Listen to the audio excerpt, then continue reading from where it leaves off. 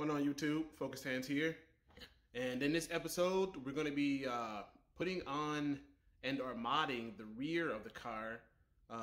We're going to take a MazdaSpeed3 rear sway bar, and we're going to delete the sway bar links for the focus and add on the ball joints from the MazdaSpeed3 along with the rear sway bar to the car. This is all in hopes to decrease the body roll and increase the handling and performance in the rear end. I believe it's going to work. You know, getting a stiffer and thicker bar obviously will make the car better, but does it really make the car better? And that's what we're going to find out here today. Stay tuned. Fight.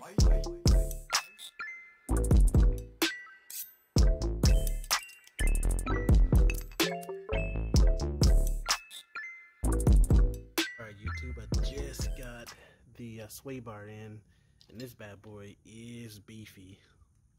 It's pretty heavy too, and as you see, it has that MS3 MazdaSpeed3 rear sway bar, and we're gonna go ahead and take off the one on the ST right now. So let's do it.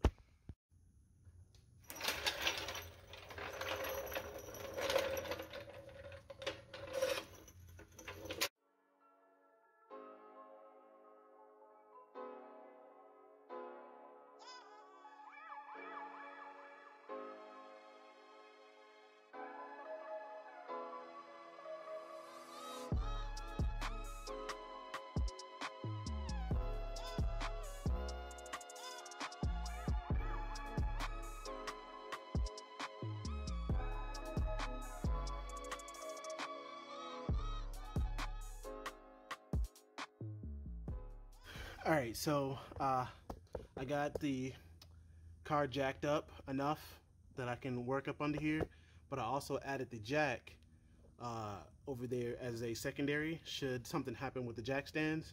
I don't anticipate anything happen with the jack stands. I just want to make sure that if I'm under here, there is enough room that if the car does fall, I don't have to worry about getting crushed. But let's try to be as safe as possible, shall we? Anyway, let's get on with taking off the sway bar links to delete them, and then we'll work towards taking care of the sway bar in the back. Stay tuned. Get up under here, and they are D14s. All right, so we're gonna get a 14mm spanner, put it on there, and undo it from the bottom. Alright, so I got the spanner. Gonna put it on there and get my little ratchet that I got earlier.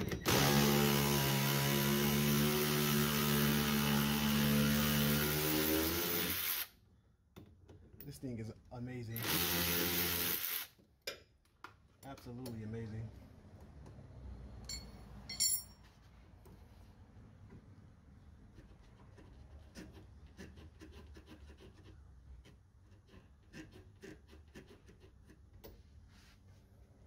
Go ahead and hit the other side, and or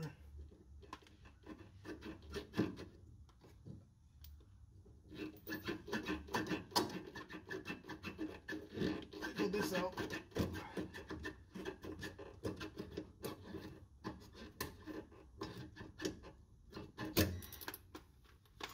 Right, there's that. Oh snaps.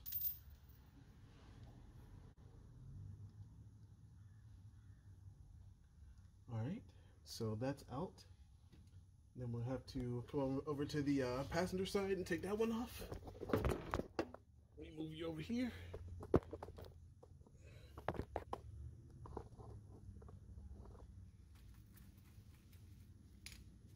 Just like so. Put on our spanner. Put on our Ryobi. Right angle drive.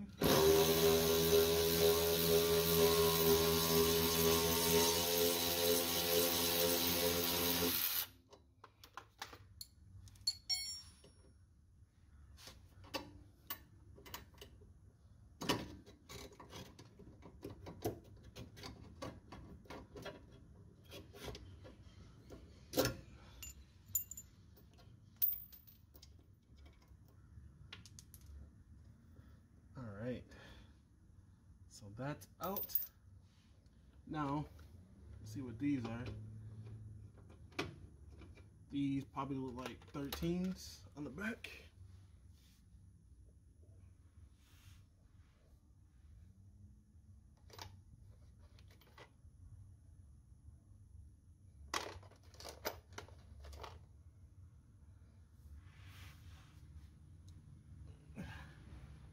Get back here. Yep, these are 13s. Let's see if this thing can break them.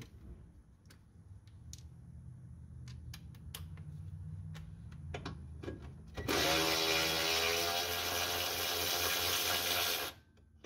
can.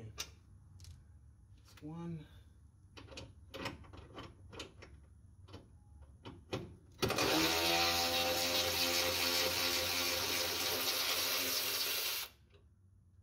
Two.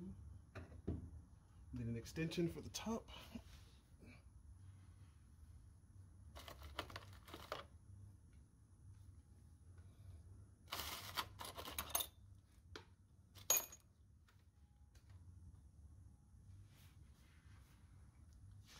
To get up to the top portion, that is, where are we? You can't really see it, but there's a bolt up here.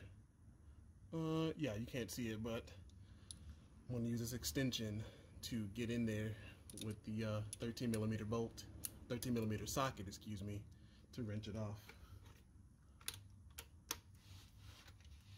Let's get it on up in there, just like that.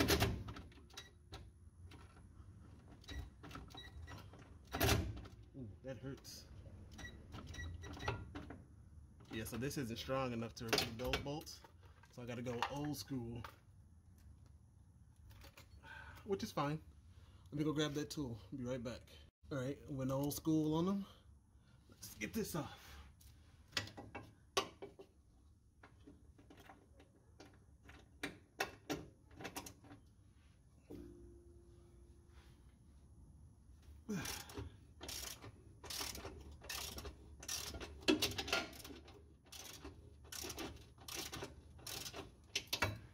Loosen this one up and then use the power tool.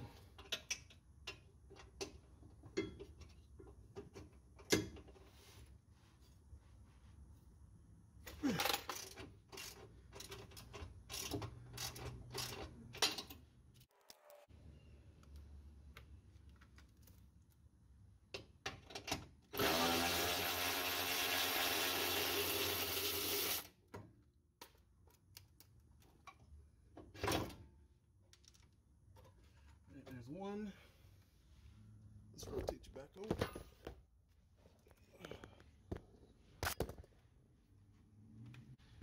Over here, brings two.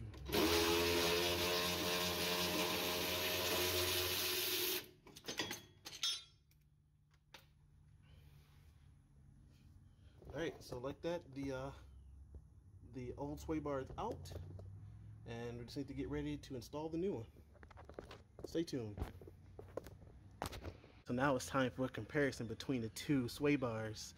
Look at this 19mm boy, and look at this 27mm beefy boy that the MS3 is. This thing, oh my gosh, it's pretty stout. I'm not gonna lie, it's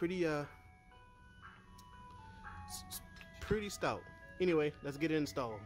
YouTube, let me give it to you straight. So it is these ball joints here that are going to be the massive upgrade for the unit. Yeah, the sway bar is going to be nice, but these ball joints here will do a better job at maintaining the body roll, or decreasing the body roll, than any of the sway bar parts could have done on the car as is. So this is also going to be an upgrade for the Mazda 3, MazdaSpeed3. You can find any of them. I just happened to get the MazdaSpeed3 one because of the 27mm bar. But this is also going to be an upgrade for you. I'm going to run these for now, but I'm going to buy new ones to put on the car. Anyway, like I said, let's go ahead and get these on.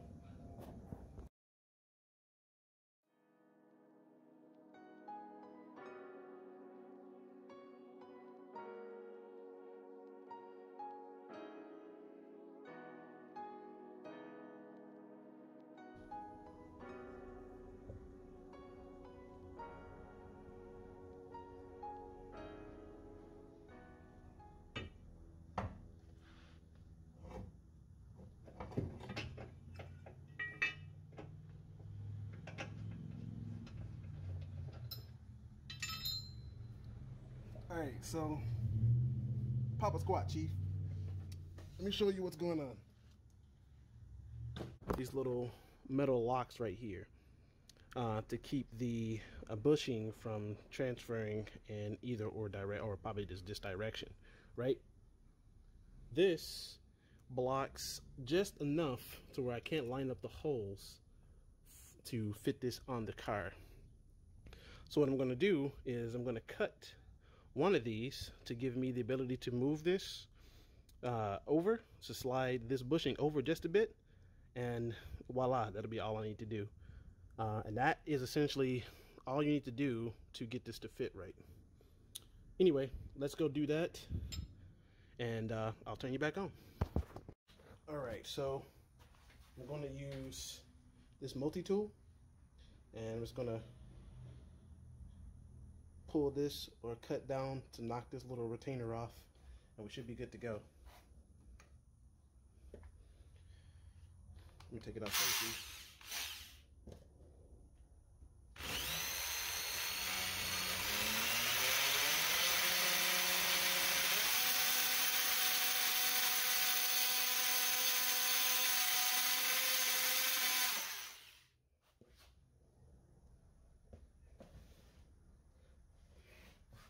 Almost.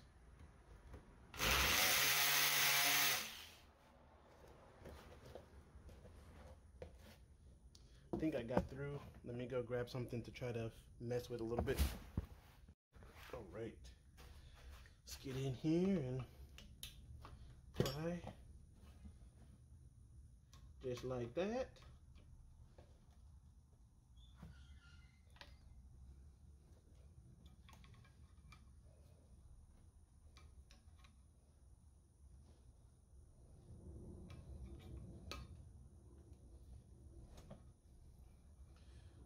Maybe some channel locks. If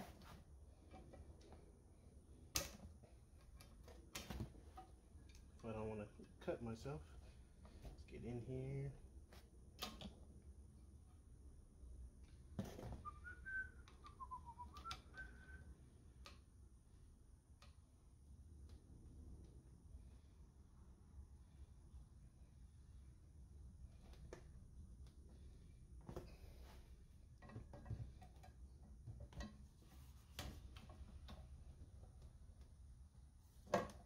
Bend it enough to grab it with the channel locks so that I can bend it on off like that.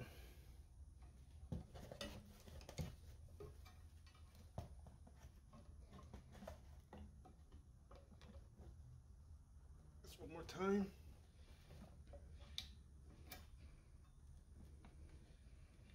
All right, it's off. Let's go back to the car. All right, so I'm gonna get back under here. Let's try again.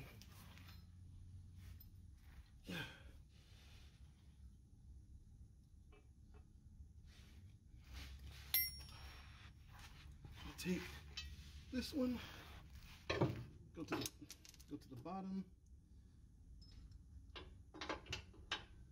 screw in the bottom a little bit.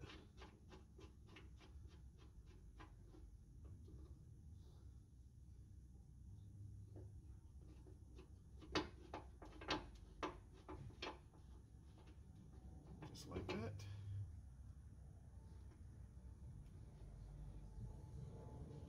Come over here.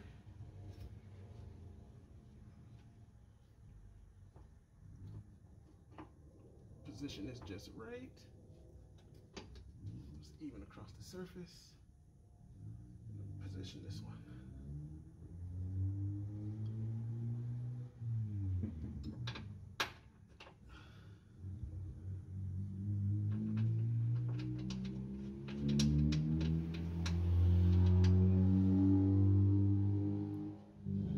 That was an RX-8 with an exhaust kit on it. That's pretty cool.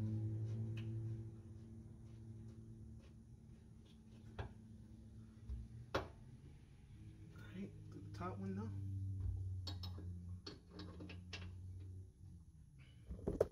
Alright, so to the top one now.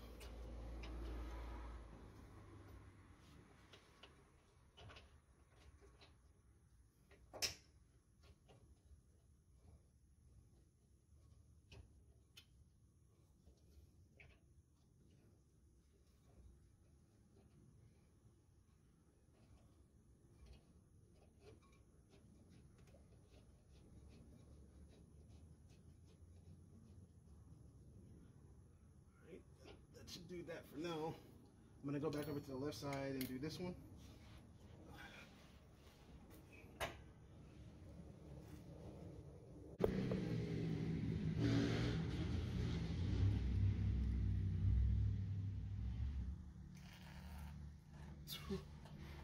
So we'll take these, and these will go up through the housing like they normally would, but we're going to need a washer. So you can take the washer from the sway bar links that you used to have. So you take this washer from the sway bar links, the old sway bar, and we're going to put that on top to hold the bolt, because the bolt is too small and it'll pass right through.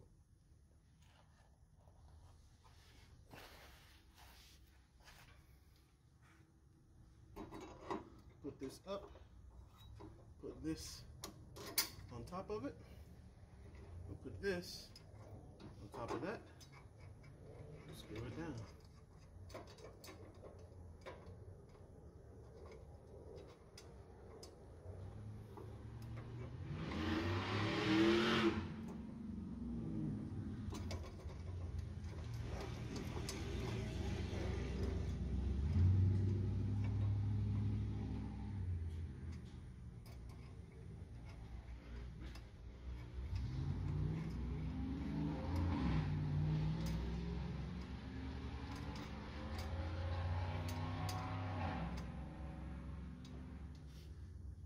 Take this.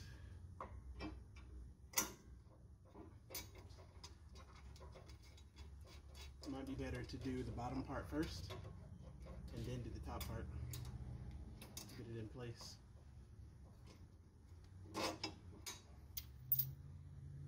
Slide this in, pull this over, just like that.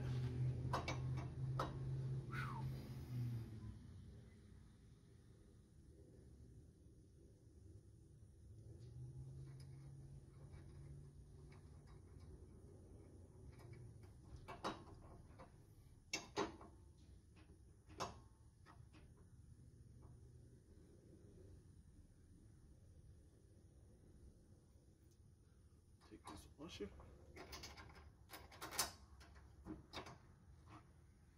put it on there.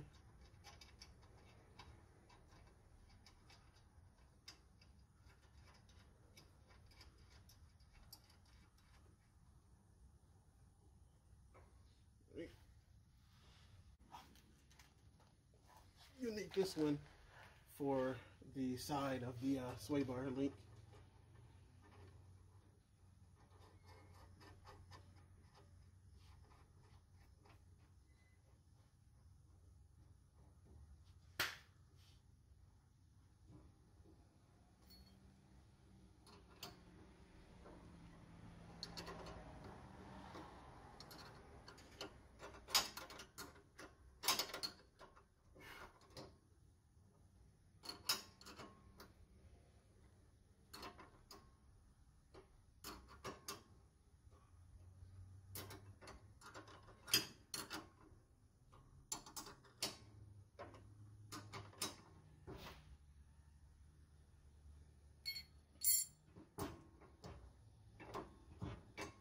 Come back to that.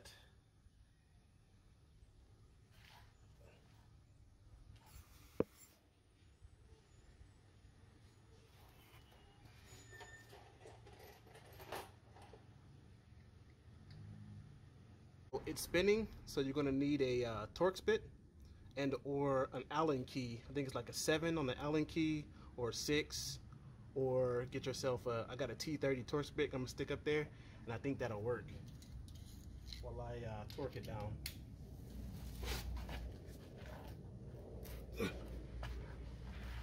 You'll need the spanner. I'm going to put the spanner over it, Torx bit in place.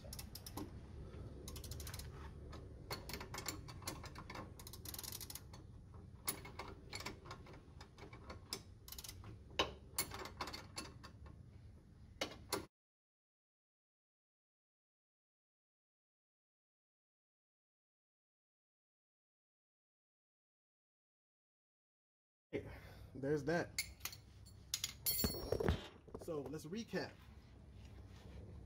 So what you want to do to get this to work is, one, you're going to need the washers from your old unit, right? Use the washers from your old unit. You're going to need to put that washer on top of your sway bar or your control arm, and then use that as a brace so that the nut doesn't go all the way through, which is what you're seeing here. And then you can go ahead and tighten that up,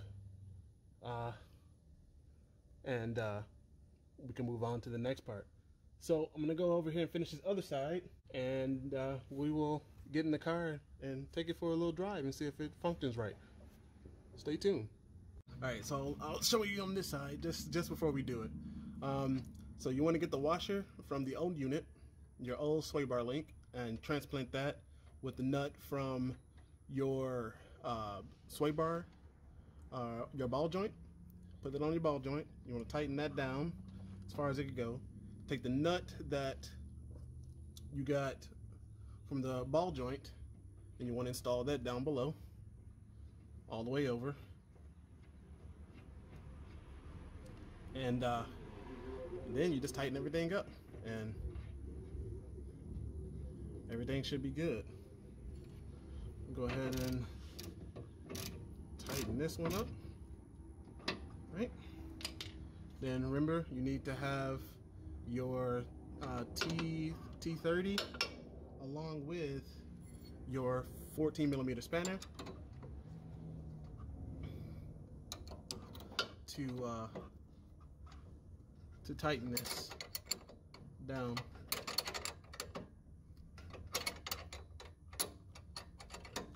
And that's it for that. So let me do this and I'll turn you back on. All right, everything's all bolted in, torque down the spec, and I'm about to clean up all the mess, and then we'll take it out for a drive here and see what gains I get with cornering. Not even cornering, just the feel of the rear end, if it's much more stiff, which I'm hoping that it will be. I got a little blue piece of tape over here. Get that off. Anyway, let's clean up this mess. With the mess all cleaned up, we can now drop the car.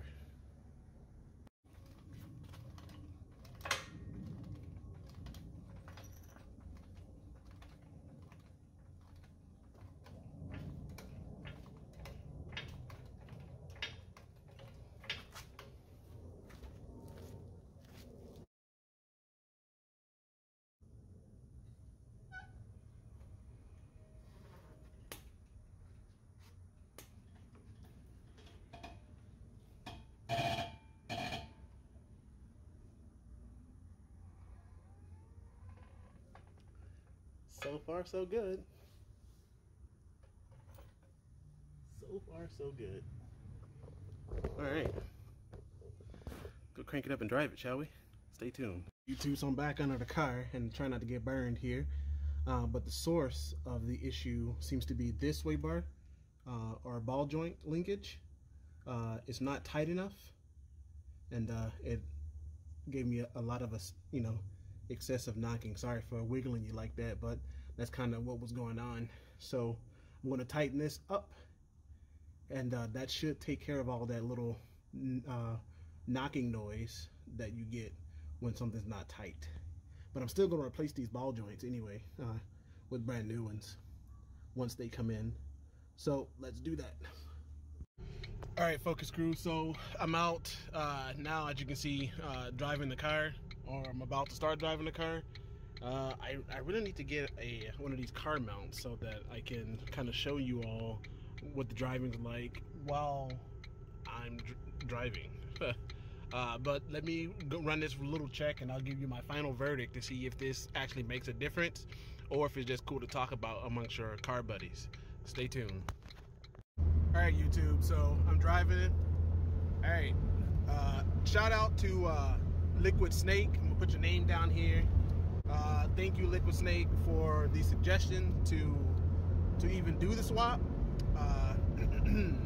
it is definitely one that I feel people that want to get a little bit more performance out of the car in the handling department. I think you should probably consider doing this swap.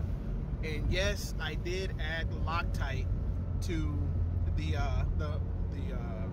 ball joints when I went back and redid everything. It does have Loctite on it, I know. But yeah, thank you, Liquid Snake. And I hope that all of you see this and actually go out and try this, because it makes a big difference in the car's handling. The body roll is way less in the car now. Really, really, really, really can't recommend this enough for all of you. Anyway, let me get back to the house and we'll wrap this up. All right, pop another squat, Chief. So we're back at the house and I'm in the ST, obviously. So, final verdict. Make the swap if you can.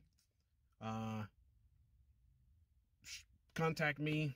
I would assume Liquid Snake would love to chime in on that as well.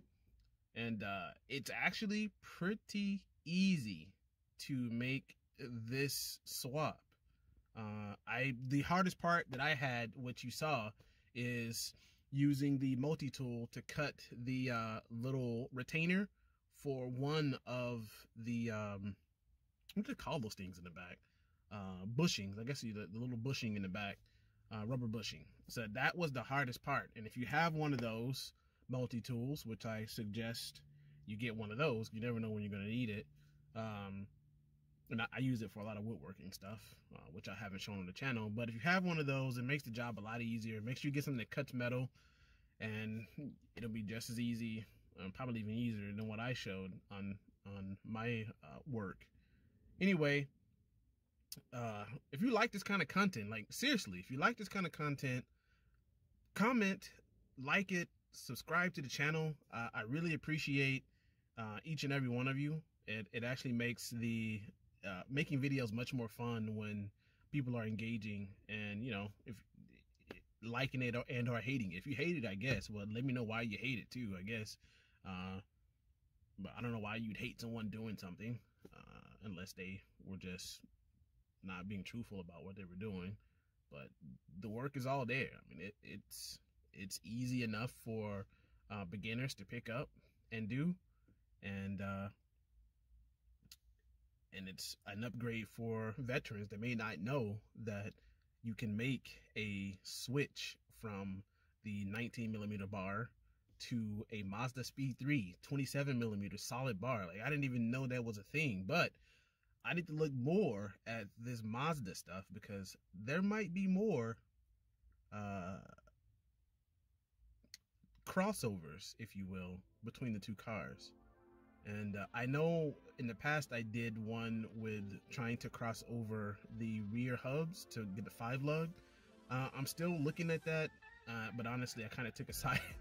It kind of took a sidestep from that, because there's so many other things that I'm doing on the car right now that I feel like are more important. But this one I wanted to test out because, you know, Solid Snake again right here suggested that, hey, get rid of those crappy sway bar links. They don't really do much anyway. Yeah, I mean, the car feels much more solid. Like, it's solid. Go out and do it. I'm telling you, it'll change your car's life. It'll change the way it feels. I'm glad I went out, and I actually got mine off of eBay. So, you know, your results may vary. I picked it up for $135. And that came with the sway bar links, excuse me, the ball joints. And yeah, that's that. Anyway, till next time, focused hands out. Peace.